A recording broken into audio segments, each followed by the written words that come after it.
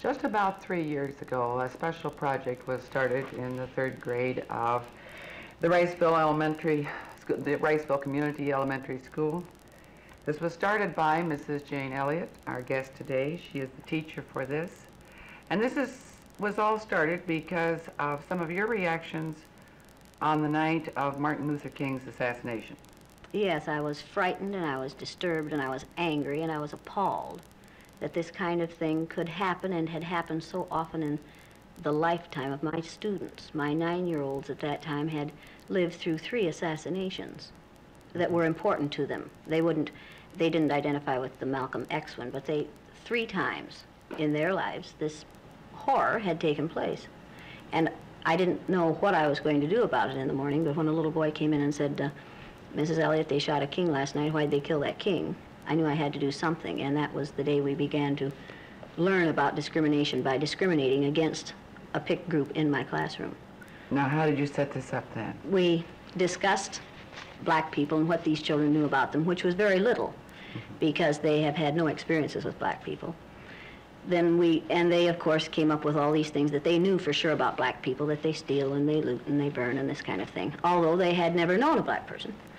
And then I asked them how they would like to know a little bit more about how it feels to be black, and they thought that would be great. And then they found out when it started that it wasn't great at all. We split the room according to eye color. The brown-eyed people were on the top and the blue-eyed people were on the bottom for the first day, and we were to reverse the process the next day, but they were not quite sure that it was going to be reversed.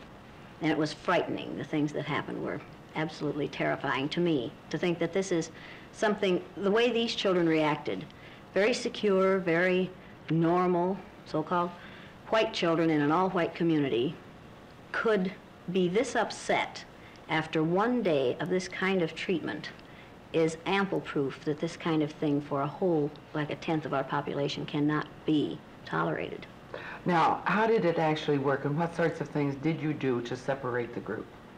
Well, the brown-eyed children got to go to recess 5 minutes early. They got to play on all the playground equipment and take out the small playground equipment, the balls and things. They got to go first in the lunch line. They got to use the new library books and go to the library and use the audiovisual aids in the room whenever they wanted to. The blue-eyed children could do none of these things because everybody knows that blue-eyed children don't take care of things. You give a blue-eyed child something nice and he simply wrecks it. He can't be trusted. He isn't trustworthy. He isn't civilized. He doesn't know how to do these things. It isn't his fault. He simply has the wrong color eyes, and they have a terrible effect on a child's mental and emotional and physical growth.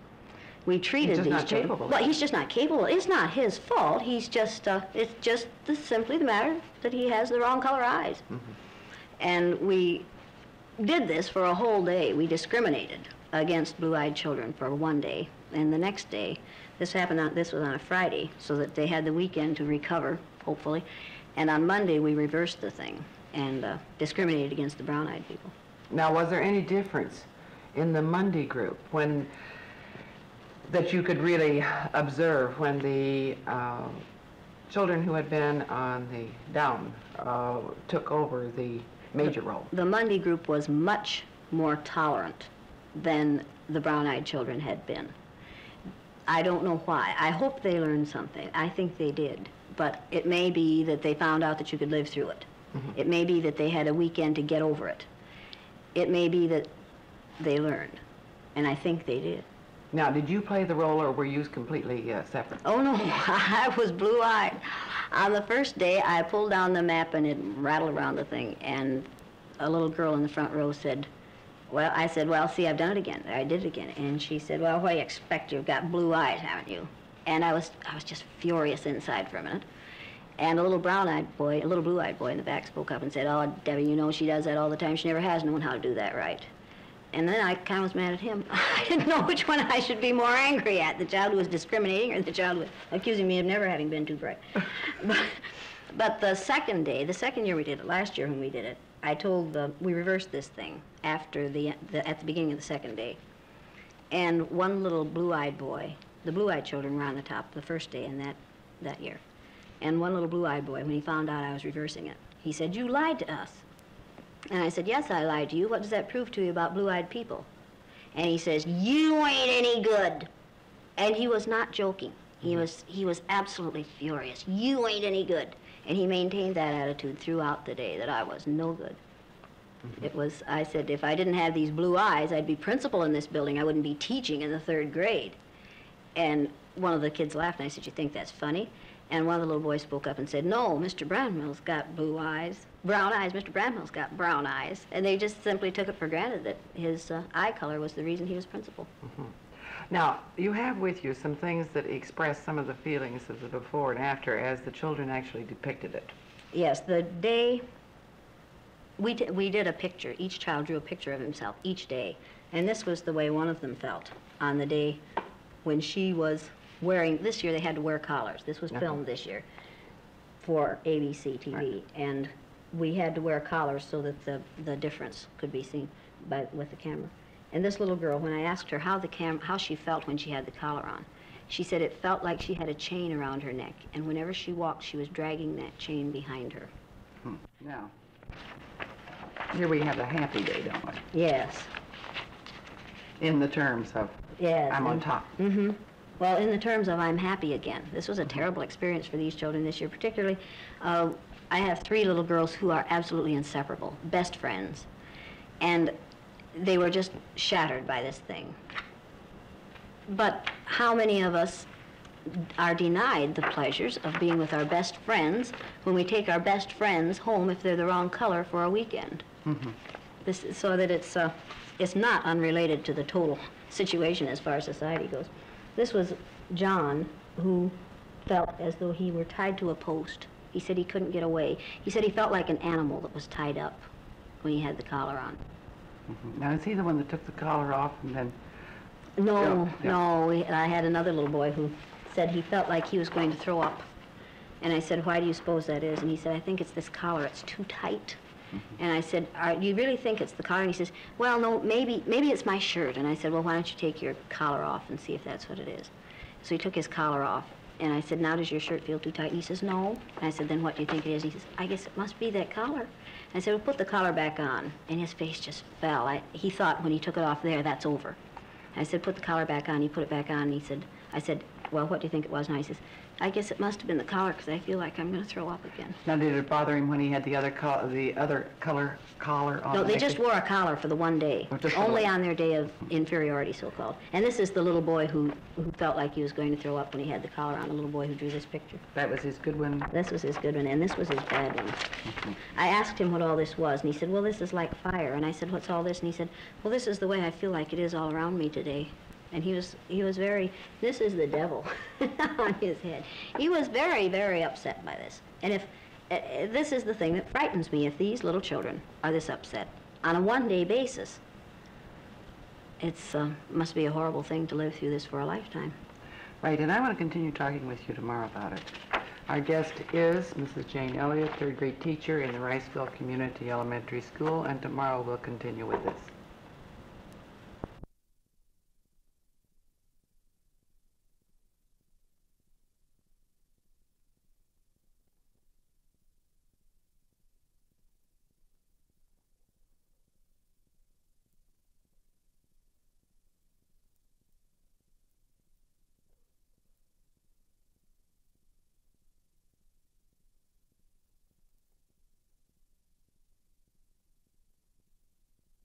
Our guest today, again, is Mrs. Jane Elliot, 3rd grade teacher in the Riceville Community Elementary School.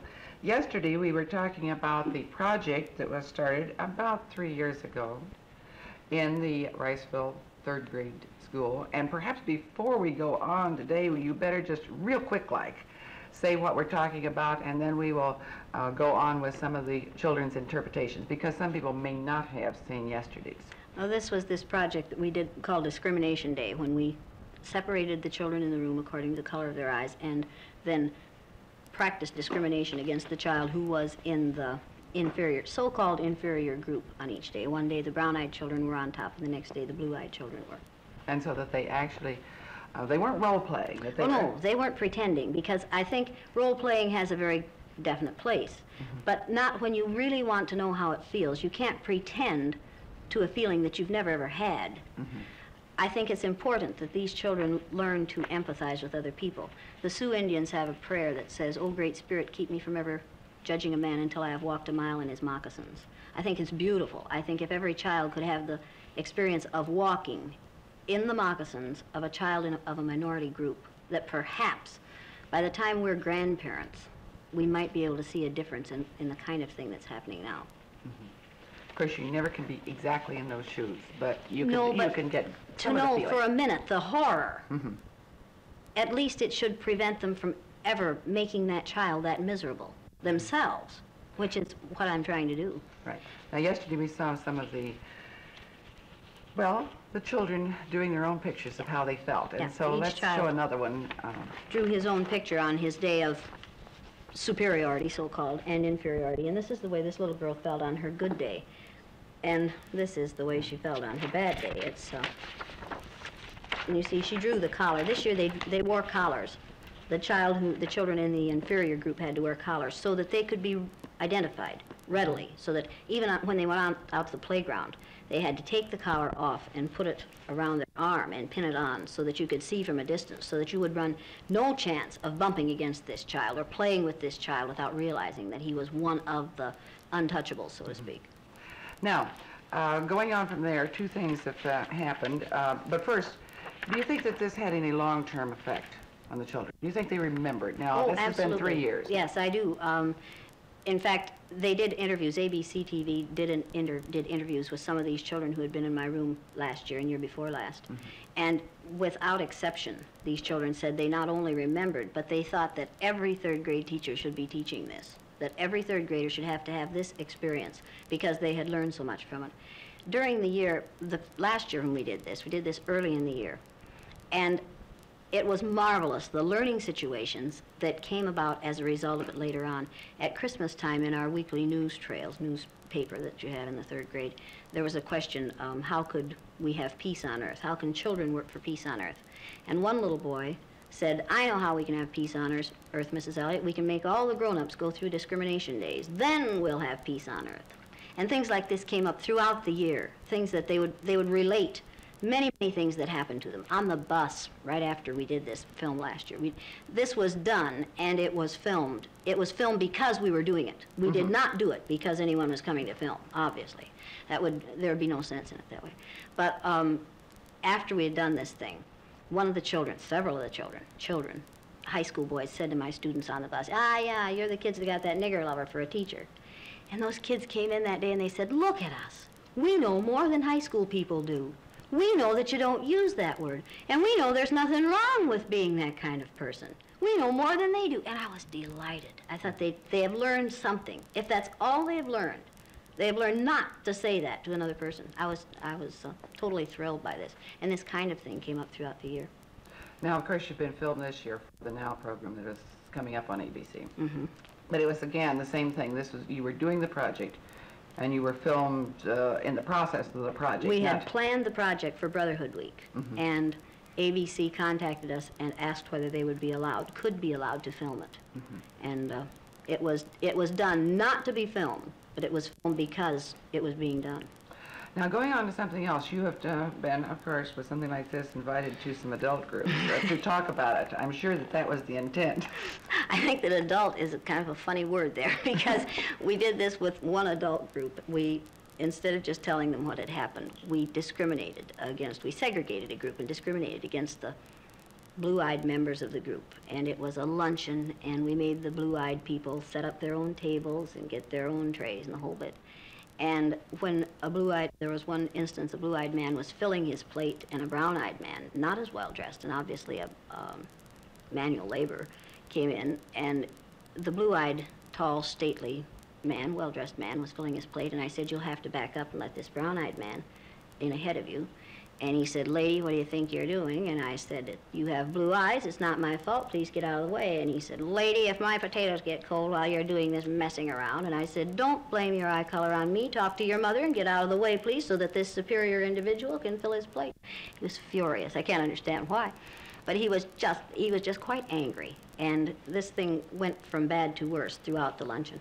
At one point, they made a great white sign and put "We Protest" on it.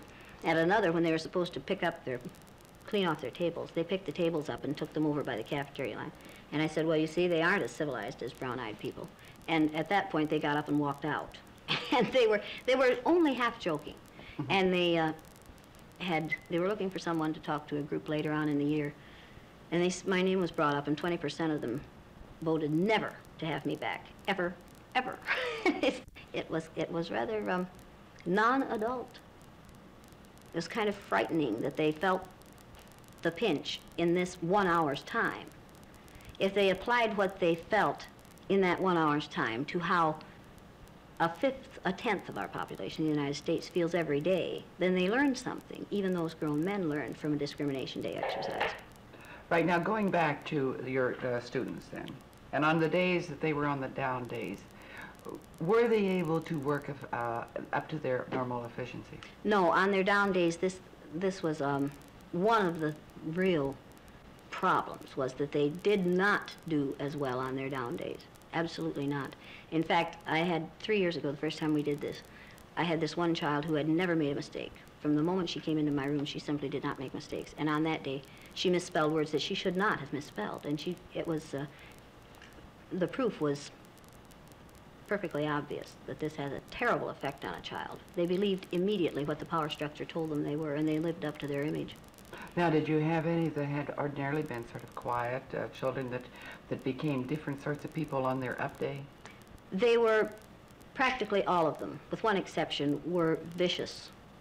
They discriminated on their up day. Even the very, except for, well, there were 2 who were very secure and didn't feel that it was necessary. They simply didn't need to discriminate. And we thank you. This has been Mrs. Jane Elliot, 3rd grade teacher in the Riceville Elementary School, the Riceville Community Elementary School, to get the Yes. entire thing. And the program now will be coming up soon. And that was filmed in your classroom. And so to be able to see more about actually how this functions, and they can watch that. Right. Thank you very, very much for sharing this with us.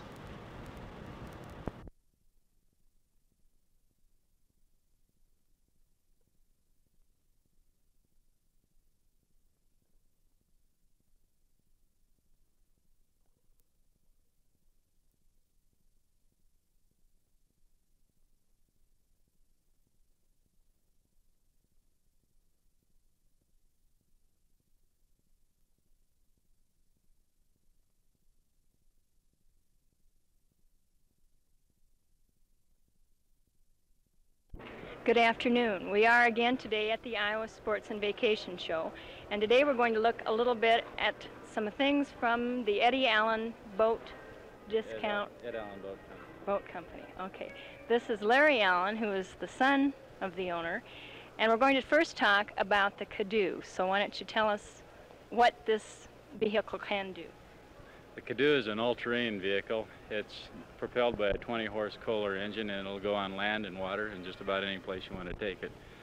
On land, it'll run about 30 miles an hour, in the water, 3 miles an hour. It's propelled in the water by just the tires, and it's a pretty much all-around vehicle. It'll go just about anywhere. Is this kind of thing very popular right now? Well, it's picking up. It's just a new thing in the last couple years. There are a lot of companies started to make them now, and I think they'll go pretty big. What is the advantage of your particular model? Well, our model's a little more deluxe than the other models, but I guess everyone feels like that. We've got the electric starter and the generator, a large battery, and lights, and it's just a little bit better, I think. How about the Reveler? Is that what you call it? Right, this is the Johnson Reveler. It's a 19-foot. This is basically a ski model here. It's got the 155 horse V6 engine in it, and it's made by OMC, Outboard Marine, who make Johnson motors. What kind of features does it have? Well, it's got the stern drive, OMC stern drive inboard outboard. It's got the basic economy of an inboard and the versatility of an outboard, where the outdrive is capable of lifting up or putting down just like a regular outboard motor. That's the main features of the OMC. And the luxury model that you have is the Cruiser, so explain a little bit about that. Right, this is our 23-foot Cruiser in the back. It's completely self-contained, and it's quite a boat. It's got the stand-up head, the stand-up cabin. It'll sleep 3 or 4. It's got a dining table inside. It's got a stove. And this particular model has a 210 horse V8 with the OMC stern drive, similar to the Reveler. Now, what other models have a different engine? Well, there's several makes of stern drives. There's the OMC, Mercruiser, and Chrysler are the big names, but we handle mostly OMC and Mercruiser. How about the motors that you have behind us? What can you tell us about them? These motors back here are fishing motors, basically. They've got the 1.5 here, and the 6 horse and the 4 horse. These are our largest selling fishing motors because they're under 6 horse, which 6 horse, of course, is the limit on Iowa State lakes for motors. What about the other motor then? This is not a fishing motor. No, the 20 horse is used, well, mainly on larger boats as an auxiliary motor or just on small runabouts. So these are a few of the things you can see at Eddie Allen's boat company. We've been visiting with Larry Allen. And now I see something over here that we might want to look at, so let's go over there.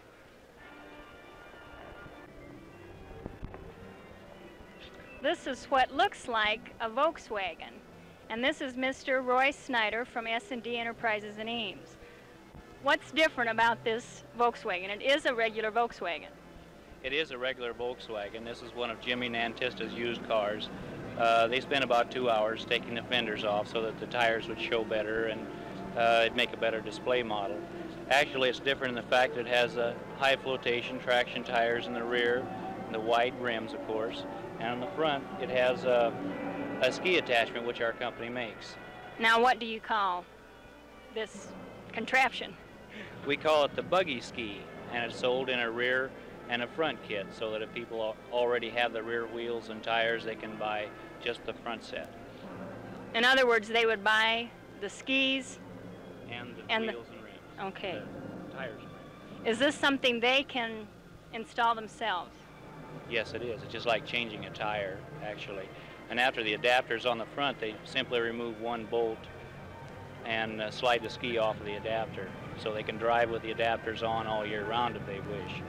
But other than that, it's just a simple process of putting it on and taking it off again when you're... Like changing a spare tire if you have a flat tire. Right? Mm-hmm. What can this machine do? Where can it run? What speeds? This kind of... We've had inquiries from all over North America, actually. The oil companies that are exploring in the north, on the North Slope in Alaska and in Canada, the Canadian government has expressed an interest in it. It's good for country like that where they have a hard time building roads and a hard time getting around. It's warm, of course. You can stay inside the car and travel over the snow. Ranchers and ski resorts, of course, and a lot of farmers have asked about it also. We're going out to feed cattle and check on the cattle and so forth. Does the ski itself and the tires change what the car can do speed-wise or anything? Speed-wise, no. With a standard Volkswagen, they couldn't expect to go more than about 45, I suppose, in snow. It depends again on the snow conditions. If they have a hard crusted snow, I don't know that there would be a limit, but with real soft, gooey snow like we've tested in, the most they could expect would be about 40 or 45 miles an hour with the skis on. If they take the skis off, of course, then you get into steering problems and you start bogging down the snow. So actually, under those conditions, it does improve the speed, but comparing it to highway conditions, it slows them down. Is there any way that the performance can be improved as you apply these things?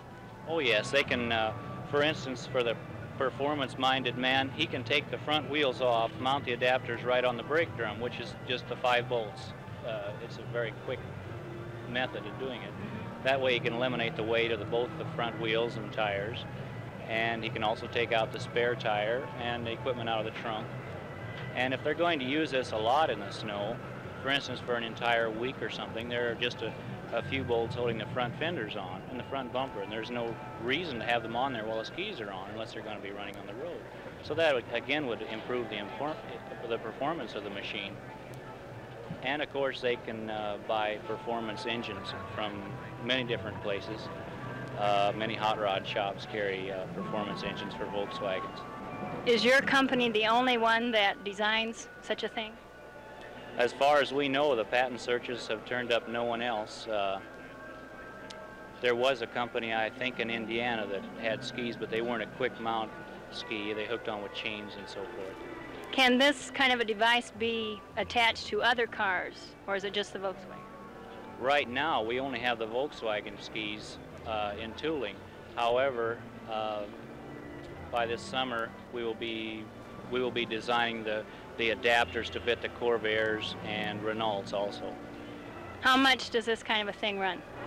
The entire setup for the Goodyear tires, the wide rims from California, and the skis and adapters and all the attaching bolts run $520.